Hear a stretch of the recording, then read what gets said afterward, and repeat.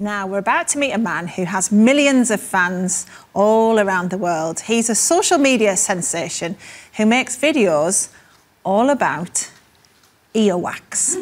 Yeah, Rhys Barber is an audiologist. Before we catch up with him, let's take a look at his work. Now, if you are eating your lunch, you might want to stop now, or you might just want to glance away for 30 seconds, all right? Let's have a look. Hey everybody, this is Rhys Barber from Audiology Associates. Thanks very much for watching our TikTok today. Oh, now this was a tough old one to do. You can see this wax is really dark in colour, which means it's been in here a long old time.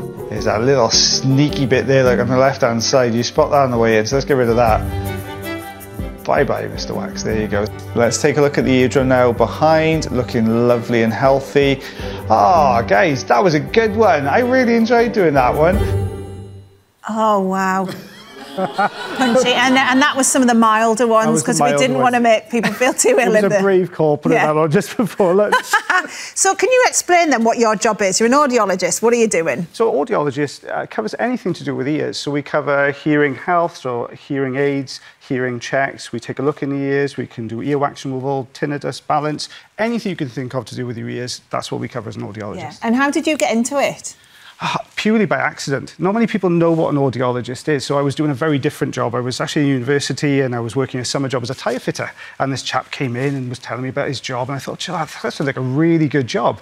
And I applied for it, got an apprenticeship in the NHS, and the rest is history. Oh, wow, so you were fitting tyres? Yeah, did a completely different job. Yeah, completely different job. Yeah, that's brilliant. So tell me then how it's ended up with you becoming this massive viral sensation. Oh, do you know what? We started off posting videos about 4 years ago on YouTube, and we were looking at trying to demystify some of the things regarding hearing, because everyone thinks, when someone thinks of a hearing issue, they immediately think of an older generation. Yeah. Whereas hearing issues can affect anyone at any age. So we've got about 1 in 4 people will suffer with hearing problems at some point in their lifetime.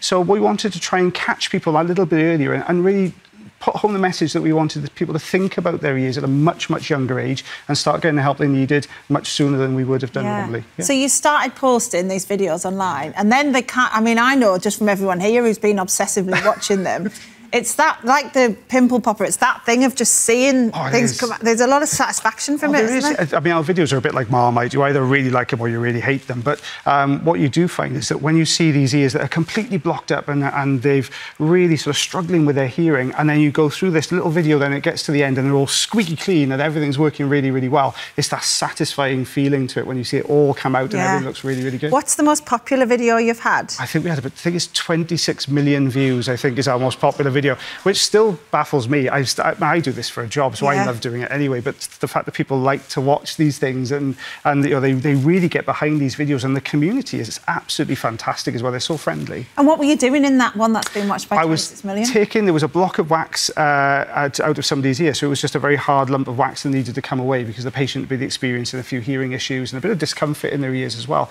and that helped us to pop that out, and that's what we showed on that one. So can you explain then to me what earwax is, what it's for, why we have it? Yeah, so earwax is perfectly natural to have earwax, and the amount you produce is down to genetics. So some people produce a very dry wax, or some people produce a very wet wax. But that's a really important job in the ear. So when we look at earwax, it's produced, as we know it, in the outer 2/3 of the ear canal, but it contains things like little bits of dirt that have got into the ear, little old sort of bits of dead skin and oil, and that all mixes together, and then the ear then expels that out. So it's self-cleaning, and that's what the wax is for. It's also slightly acidic as well, so it helps to stop the ear canal getting infected. So it has a really, really important job. Yeah, and I think the thing is, there's a lot of misconceptions about how to keep your ears clean, aren't there? Massively so.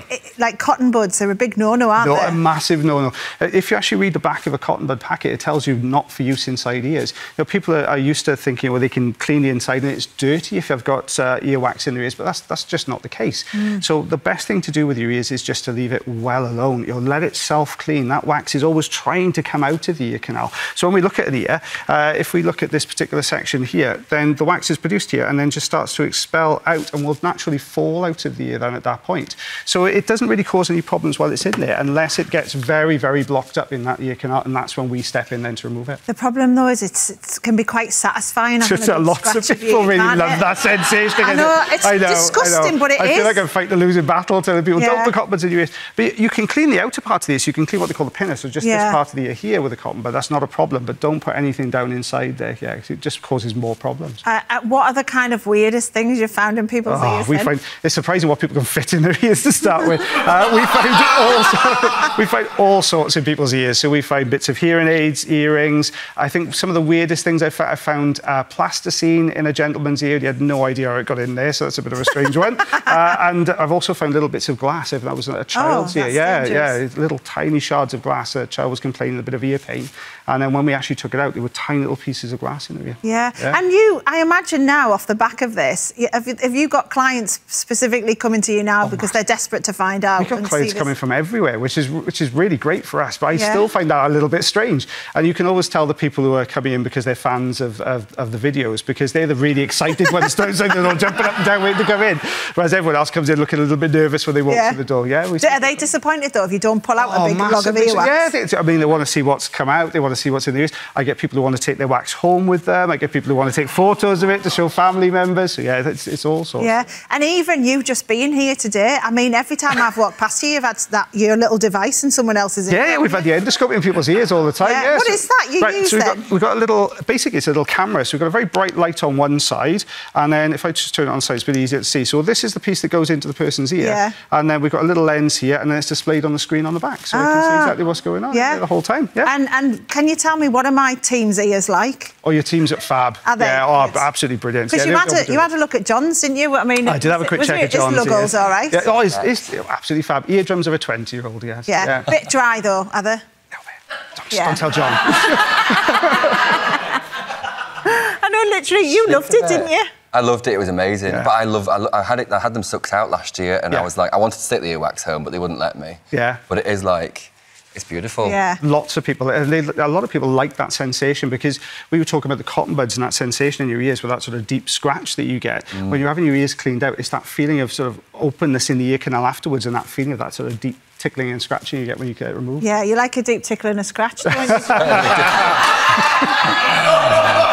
Oh, the deeper the better. But what I found was when you got your earwax taken out, you could hear S's better. Oh yeah, like S's, like an S. The S sound is a very quiet sound. It's in the very high frequency range of your hearing, so it's one of the first ones to get affected when we have hearing loss as well. So it doesn't take a lot to dampen that sound, and you start to lose those very quiet, softer, high frequency sounds. Amazing. And of course, we should say, if you are worried about your ears, definitely go and get them checked out. Oh yeah, any change in your hearing, definitely come along and see an audiologist and get your hearing checked.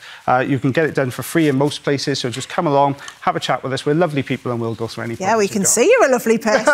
It's lovely to have you here, Rhys. Thank you very much. You are more than welcome.